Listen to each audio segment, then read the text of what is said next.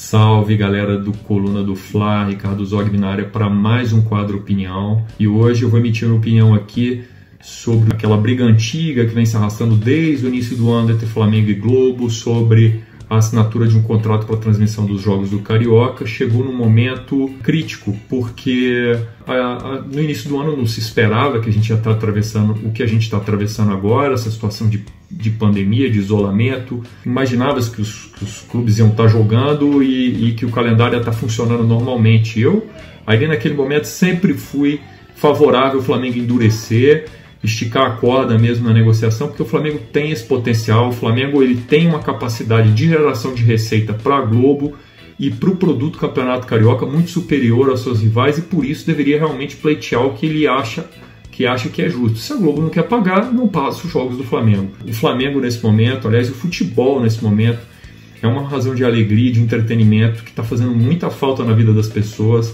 As pessoas angustiadas em casa, chateadas por não terem momentos de lazer, poder assistir um jogo de futebol do time que torce, do time do coração, uma coisa que tem muito valor. Imagine vocês aí que estão esperando esse tempo todo para ver um jogo do Flamengo, hoje tem um jogo e não se pode ir ao estádio para assistir, ou seja, não tem nem razão de ser, porque a competição é uma competição que eu já não dou valor. Por mim, o Flamengo nem jogaria essa competição. Paralelamente a isso, hoje, pouco antes de eu gravar esse opinião, o governo federal emitiu uma medida provisória.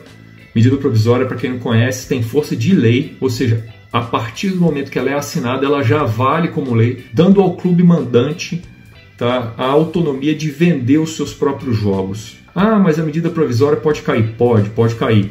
Mas a medida provisória ela tem 120 dias para ser votada. Se ela não for votada, tá, ela tranca a pauta do Congresso até que se vote. Se ela for derrubada, retroagem-se os efeitos legais e volta-se à condição legislativa anterior. Portanto, enquanto não se votar essa medida provisória, a lei atual permite que o Flamengo televisione seus jogos, quer seja pela Fla TV ou qualquer outro meio que ele achar conveniente e apropriado.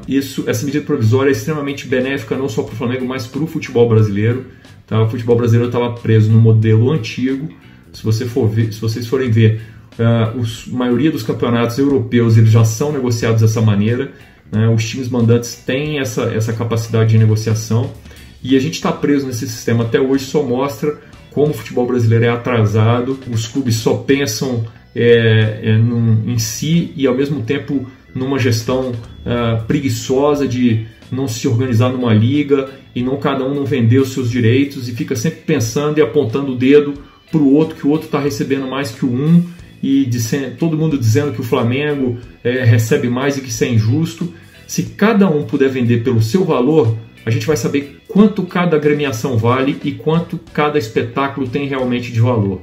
Isso que é o ideal, é isso que a gente já esperava há muito tempo, e tomara que essa medida provisória prospere, que os lobbies que irão ser feitos certamente no Congresso para derrubá-la não sigam adiante, e que não só o Flamengo, mas o futebol brasileiro venha a ter esse ganho no momento. É isso, espero que mais tarde a gente esteja assistindo Flamengo e Bangu, todos juntos torcendo pelo Mengão, que a gente está morrendo de saudade.